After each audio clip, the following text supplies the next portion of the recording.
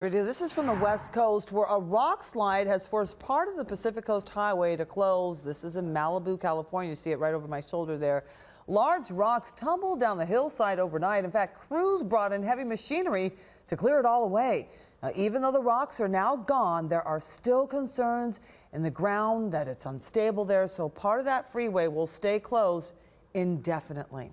We'll check out this massive flooding in New Hampshire. An intense winter storm brought snow and heavy rain to that area.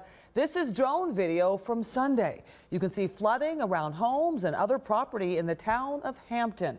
A coastal flood warning has since expired.